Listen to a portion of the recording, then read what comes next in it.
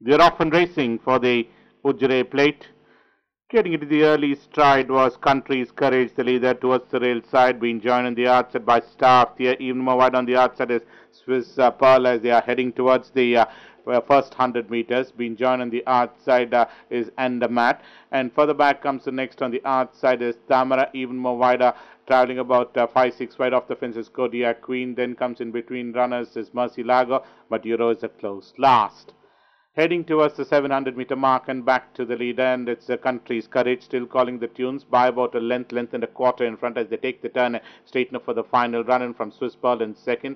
Then comes Amazing Safari traveling about 4 deep. Star of Thea is the one which is angling for his run in between runners. Andamat is the one getting that run towards the rail side. Fringe Benefit comes the next. They have been followed by Tamara. Then comes Amazing Safari, Mercy Lago, and running last of the stage is Kodiak Queen, who's been produced on the wide outside. But his Country's Courage leader, Andamat, towards the rail side, and the Star of Thea is broken away now from the pack, close to about 3.5 in front. The Star of Thea, although drifting out of the straight course, has won it clearly to lift the Ujire Plate from Andamat, finishing on second. Then comes Maduro. They have been followed by Fringe Benefit, Country's Courage. Then comes the other runners of Swiss Pearl, Tamara, Mercy Lago. Then comes Amazing Safari, Kodiak Queen in the order.